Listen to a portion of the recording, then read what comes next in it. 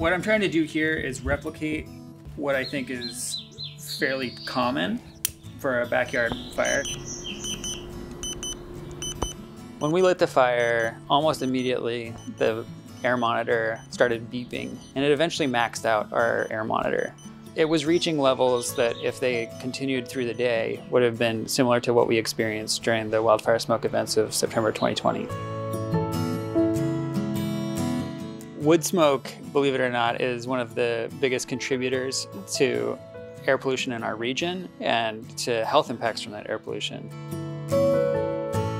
The pollution that we're worried about from wood smoke is fine particle pollution. So it results in health impacts that are wide-ranging, including cancer, heart disease, diabetes, and even adverse birth outcomes for pregnant folks. What we have in Multnomah County is about 1 in 10 adults reports asthma, which means chances are there's someone on your block who could be really affected by just one backyard fire.